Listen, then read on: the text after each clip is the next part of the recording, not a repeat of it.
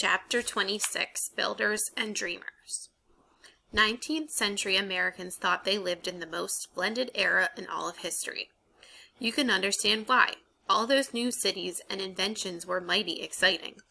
Even the traffic jams in Chicago and New York didn't seem too bad when you considered the things you could do and see in those great cities. Americans seemed to be doing things bigger and better than had ever been done before. Some men and women started thinking about building buildings taller than any built before. But there was no point in building a really tall building because people were only willing to walk up 4 or maybe 5 flights of stairs. So that was as high as most buildings went until a Vermonter, Elisha Graves Otis, designed a safe elevator. Then, as they say, the sky was the limit. You could build tall buildings and people could ride up inside as high as the building went. In 1880, if you lived in the elegant Dakota apartment house in New York City, you could drive home in your carriage, back into the elevator, which unhitched the horses, and you and your carriage would be lifted to your apartment door. Central Park. When most people think of architecture, they think of buildings. But land can be transformed by a designer as a sculptor transforms clay or an architect steel and stone. Frederick Law Olmsted, a great landscape architect, did just that when he designed beautiful new Central Park in New York City, America's first great city park. He had lakes dug and hills built. He made formal areas with fountains, playgrounds, and concert shells. He created rugged and wild areas. Notice that word, created. If you visit Central Park today, you may think nature made those rugged areas. Nature had a lot of help from Frederick Olmsted. Olmsted loved democracy and believed that democratic cities should have large parks for recreation and for quiet walking, open to all people. He thought that a public park should be as handsome as a king's park. It took 20 years and 3,800 men to build Central Park, but when it was finished, New York had a park for the people that was lovelier than any king's park. And now that there were elevators, tall buildings seemed just the thing for America's new cities. But if you think about it, you will realize there is a problem in building something very tall. The higher a building goes, the more it weighs. So, if you wanted to build a tall building, you had to build its walls with stone or brick or something very strong to hold the weight.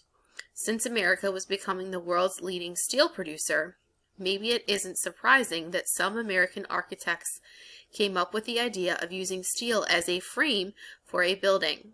A steel frame could hold all of the weight of a tall building. The walls didn't have to hold any weight at all.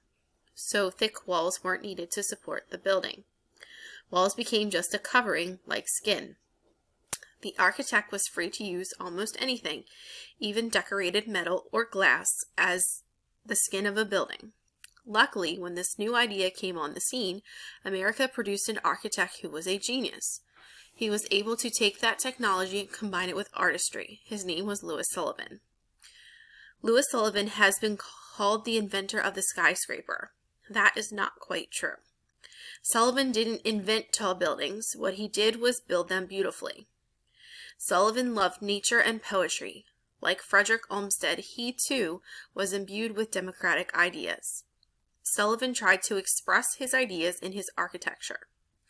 He believed that the individual, each of us, is very important.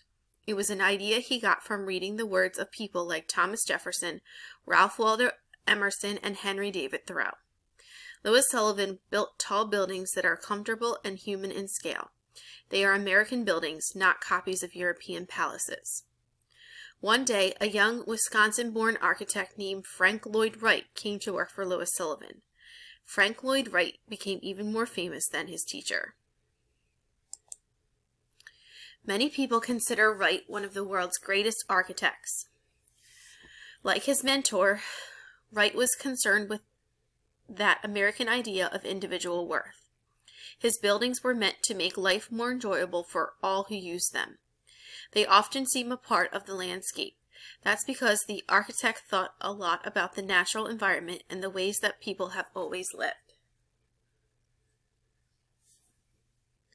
One of Wright's homes is built over a brook, another was inspired by an Indian pueblo. Other things besides buildings needed to be built in America. Rivers needed to be crossed. A German immigrant, John Augustus Roebling, came up with one of the best new ideas. He knew that steel is not only strong, it is flexible.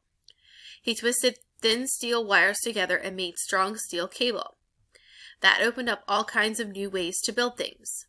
Roebling decided that a bridge could be suspended, which means hung, from steel cable attached to concrete and stone towers. Roebling designed the world's first modern suspension bridges. Actually, his bridges were similar in idea to the rope footbridges the Indians built in Central America 1,000 years ago, except that Roebling built bridges strong enough to support railroad trains and cross mighty rivers. But when he suggested a bridge across New York's East River between Brooklyn and Manhattan, most people thought he had lost his mind. It would be the longest and highest bridge ever built anywhere in the world. It would have to withstand powerful winds and ocean tides. Experts said it was impossible. The stone towers needed to anchor the steel rope could not be placed on land. The distance from shore to shore was too great. The towers would have to be built in the river. No one was quite sure how that could be done. New construction methods would have to be developed. Well, it was done. It was called the Brooklyn Bridge, and it took 14 years to build. It demanded courage from financiers who believed in the idea and raised the money. Some were corrupt and made scandalous profits, from workmen who risked their lives, and from John Roebling, who lost his life after his toes were crushed in a construction accident and gangrene set in. His son, 32-year-old Washington Roebling, took over. He was a Civil War hero and an engineer. It was he who figured out that to build the gigantic stone towers, workers would have to go underwater into special chambers filled with compressed air. Roebling went right along with the laborers. Then he was stricken with an illness that afflicts deep-sea divers. It is called the bends, and it left him partially paralyzed. He was unable to move about and had to supervise from his bed, using binoculars to watch the workmen. His wife, Emily Roebling, went back and forth to the bridge with his daily instructions. When it was finally done, the bridge was called a wonder of the world. Its towers were bigger than any other man-made structure except for the Egyptian pyramids. The bridge was so high that tall ships could glide easily beneath it. Horse-drawn carriages, railroad trains, pedestrians, and an electric tram each had a special roadway on the Brooklyn Bridge. It was the first bridge lit by electricity. People came from all over just to see it. It towered over the buildings on both shores and linked the separate cities of Brooklyn and Manhattan into a united New York. Americans felt that if they could build a wondrous bridge like this one, they could do anything. In 1883, New York City had its biggest party ever. Fireworks filled the sky. President Chester A. Arthur cut the ribbon that officially opened the bridge. Then the president went to Washington Roebling's bedside to thank him on behalf of the nation.